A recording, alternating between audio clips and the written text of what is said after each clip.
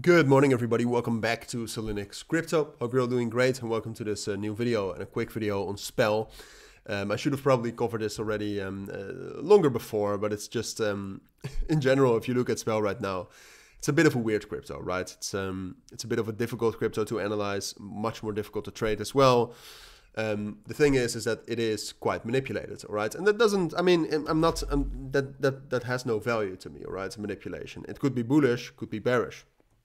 But if you look at Spell and you look at the volume distribution and you see a lot coming from UEE, 4E, BTC Turk, Paribu, iCrypX, usually there is manipulation going on, all right? And the thing always is, and I do find it important to tell you that, the thing is that if you trade a manipulated coin, manipulators will make money, all right? So that means that a portion in this zero-sum market of retail will lose money. So if you're not an experienced trader, if you don't know what you're doing, I would just stay away from this, honestly.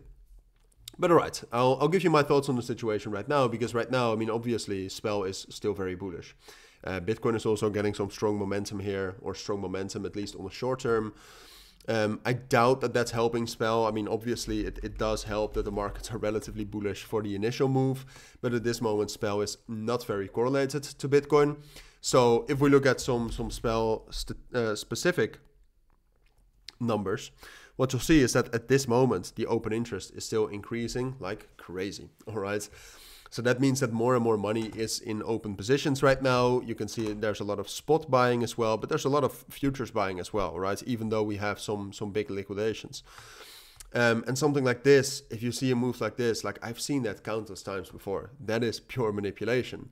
But in this case, with the open interest going up, with Bitcoin being relatively strong, I do think it's most likely will go up here. That's just, I mean, even though it's manipulated, at some point of time, this is going to crash like it did before, all right? So the last two times, Spell fell down 30%, and from here, it dropped down, well, let's say another 30%. So at some point of time, we're going to get that crash.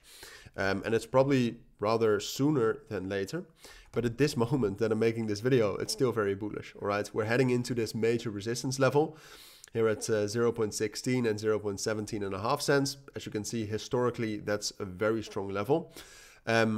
So what we need to see is how it reacts to that level, all right? I think we can move higher into that. I do expect some resistance, but that's normal with a resistance level this strong. But then the main question becomes, all right, well, can we actually eventually break above that level? And the main level to break above is a really 0.17.5 cents. Because if we can break above that, and you look at, for example, the weekly chart right here, then you very quickly start to think about 0.3, 0.25, and potentially even higher, all right? So then the possibilities are absolutely endless. But for now, we don't know, all right? Because for now, we're just waiting for how Spell reacts to that level. I think we will get there. And at that level, the main thing to watch is what will the open interest do? And, well, ultimately, what will Bitcoin do?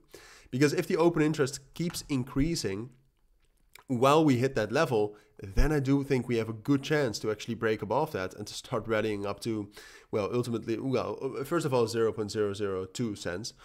Or 0.2 cents, excuse me. And then after that, 0.23 cents. So that is a possibility.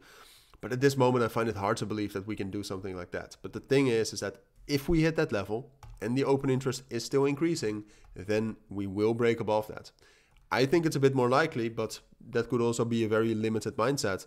I think it's most likely that we'll hit that level, but that we'll then see an open interest decrease and a sell-off, which will result into a consolidation. And then that consolidation could result in another rally, but that's something we'll see in the future, all right? That's what I think is most likely, all right? So I'll tell you that I think that's most likely, but the thing is that most of you probably should not trade this, all right? So be careful if you do want to do that. But those are my thoughts. That's what I think you need to know for now. If you do have any questions, of course, let me know down in the comments. But for now, thank you for watching. Take care and bye.